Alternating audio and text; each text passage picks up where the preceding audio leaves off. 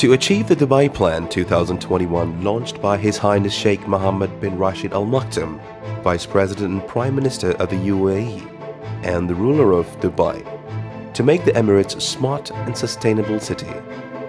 Dubai Electricity and Water Authority DEWA is always embracing new technologies to enable better services. To achieve this, DEWA has now adopted the DAQRI Industrial Augmented Reality Helmet. This is one of the most advanced augmented reality helmets available today. It enables access to real-time data, which gives situational awareness to workers, making their work easier and faster, by providing a range of unique tools to create a much safer working environment.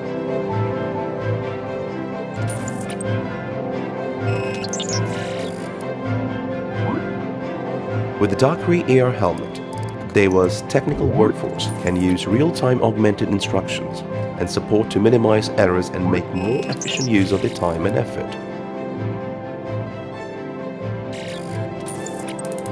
By constantly upgrading itself and adopting to new technologies like DAQRI AR helmet, DEWA is playing a pivotal role in bringing the vision of Dubai's future to life.